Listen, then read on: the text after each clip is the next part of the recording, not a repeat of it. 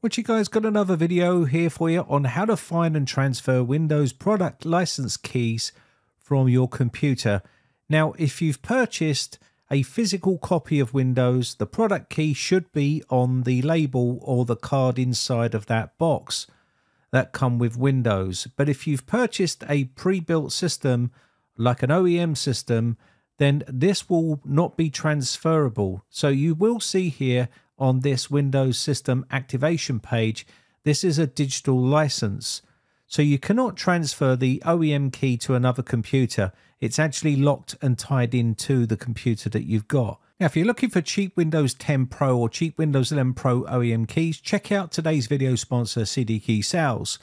You can purchase one of your keys from over here. Use my promo code capital B, capital R 09 and apply this to your order and get a 30% discount on all your purchases. These OEM keys are a one-time activation, and once it's activated, it will be for the lifetime of that computer. Once they send you your key, you'll be able to activate your version of Windows like this. But if you've got a retailed license or you've got a transferable key that you want to retransfer to a new computer, you can use Show Key Plus. It's a free tool to download, and once you download it and open it, it's going to scan your system and it's going to retrieve the actual key that you have on that system.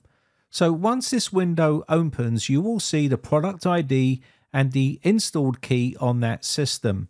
If it's a retail key, you can then retrieve the key and save that key information so you can then transfer it to a new computer. You will need to deactivate that key first, and I'll show you how to do that in this video also. Now, if there's a little star against it, it's a default key and it requires a digital license for activation. This is generally an OEM key, and you can pick these up pretty cheap nowadays, and these keys are generally what are activated on a lot of systems, especially on Dell and HP and a lot of these other systems. These are generally OEM keys, but if it's a retail key, it will tell you. And this little program has a check edition as well, which allows you to check the edition of your key to see whether it's actually a retail key. If it is, you can install that on one system at a time and transfer it from PC to PC. Now, what you can do is save the information here as well, which is what I've just done here. Now I'm going to type CMD in the search box and open up Command Prompt as administrator. And we're going to type this command out right here, as you see on the screen. This is slmgr.vbs /DLV. Once you push enter, this is going to retrieve all the information about your key. If it says retail key here, you'll be able to use that key on another system. You will need to deactivate the key first before you transfer it over to a new computer. Now, if you're seeing volume key or a Mac key, then basically that's another issue right there. That is not a transferable key, and it's not a legit key that you're using unless it's from a business environment. But that's for another video. What we're going to do here now is deactivate and uninstall our key. And we can do that by typing slmgr.vbs /UPK. And what this is going to do is it's going to uninstall our key for us, and then that means it will deactivate the system. When we reboot our PC, it will be deactivated, and you can see here uninstall product key was successful. That's now gone, and now we can use that key which we saved earlier to a document and take it over to our new computer and reactivate it. And that way you're only activating that key on one computer at one time. You can't have it on multiple computers at any one time unless it's a volume key from a business that you're taking home to work from home on a computer. Then that key will activate because it's a volume key or a Mac key from that company. So we're going to copy our license key that we backed up earlier, and what we're going to do here is type out this next command to install our key on our new computer. So what we're going to do here is type out this command right here. So it's going to be slmgr. You can push the up arrow key if it's on the same machine. So it'll be slmgr.vbs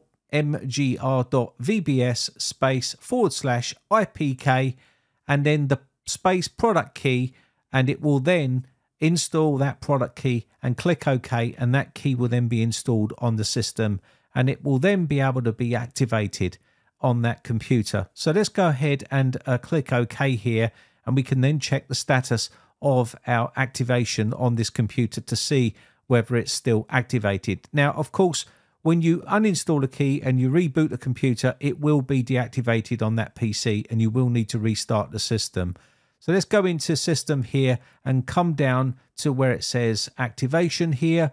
This is another place where you can change the key. You can see it's active here, but if you wanted to put in a different product key or change your key or insert a key, you can go to this location here, click change key, and put in the product key that you've purchased here. Maybe you're going from Windows Home Edition to a Pro Edition. You would type in the key that you've purchased inside here, click next, and it will go through the activation on that PC and it will activate your version of Windows via that method.